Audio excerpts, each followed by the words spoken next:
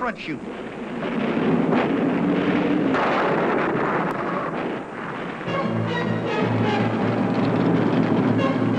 Number 33, Ed Marton, lost it on the front straight, and Jeff Bodine, spinning frantically off the wall, crashes into another car and triggers the explosion. Drivers are flying out of their cars.